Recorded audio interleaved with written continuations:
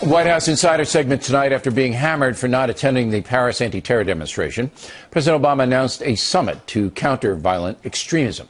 That'll take place on February 18th in Washington. Today, the release of 5 imprisoned Muslim terrorists from Gitmo was a topic of conversation. How could the president release 5 more Gitmo detainees originally from Yemen? Because there was a unanimous recommendation from his national security team. Isn't that still a problem? 6% of these detainees wind up going back into terrorism, could kill people in Paris or Washington. It is, and it's certainly why this administration continues to pursue a very aggressive counterterrorism strategy. All right, joining us now from D.C., Ed Henry. What percentage of detainees that are released go back to fight, did you say? I missed. Republican John McCain, Kelly Ayotte, others have claimed it's 30% go back to the battlefield. The White House insists it's 6%.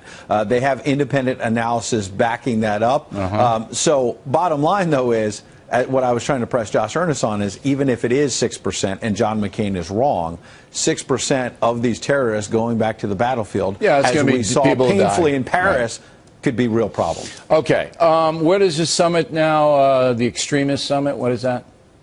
It's going to be here in Washington, and interesting, one of the things when we pressed Josh Earnest on that this week, he said that they want to talk about, quote, strategies we can employ to better promote pluralism, inclusion, and resilience in communities all across the country. Well, those are big words, Henry. Did you understand those words? I'm struggling a little, and that's why I pressed him and said, why didn't you call this a summit on Islamic extremism? And Josh Earnest said, look, there's other forms of violent there's extremism. Other extremism, and we have to deal with that, others. Henry. You know, but obviously, Islamic extremism is the one that is threatening, unfortunately, tragically, all these incidents in recent memory. Of course. Whether it's the Boston bombing, everybody knows Paris, that. Canada, Australia. But no, they'll go back to McVeigh and all of this other business. Now, I believe, this is what I believe. I believe that President Obama is well aware that the American people think that he's far out on this issue. Fox News poll shows that. It's not even close anymore. People don't feel that he's fighting the jihad the way he should be. I think he knows it. I don't think he cares. I think he just says, I got less than 2 years left. I'm going to try to get my projects done, whatever they may be, on the social front, and let the jihad pass down to whoever else is going to be president. I really believe that's what that's his mindset. I think I agree with you that he doesn't care about the criticism. I agree with you because his behavior, the facts are there. Over the last week or two, he has continued pushing these State of the Union proposals on the domestic front, despite the terror attacks in Paris. So you're right about that part. But the idea, if you're also saying, I just want to make sure I have the language right, if you're saying that he doesn't care about Islamic terror at all, and he doesn't care about the potential for attacks here, I obviously disagree with that. There's a difference between playing defense and playing offense. Okay? What Josh Earnest told you, a robust counter-terrorism operation, is true.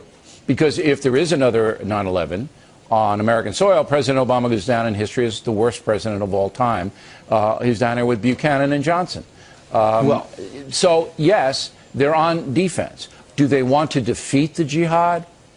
No. Well, okay, I agree with you that they're on defense now. Where I would say he has been on offense before was taking out bin Laden, drone strikes in Yemen, Somalia, etc. That's small ball. Okay. That's not big picture stuff. And let me finish the thought, which is that as recently as September, the president talked about being on offense in Yemen and held it up in a speech to the American people, I think it was September 10th, as a success story, the counter-terror policies in Yemen. And look at what has happened. And in fact, one of the brothers, who was the mastermind last week in Paris, we now know trained in Yemen. So that's just what I just told Mr. Barron, just came back from Yemen. It's not a success story. The truth is that ISIS and Al-Qaeda are getting stronger. They're killing more people.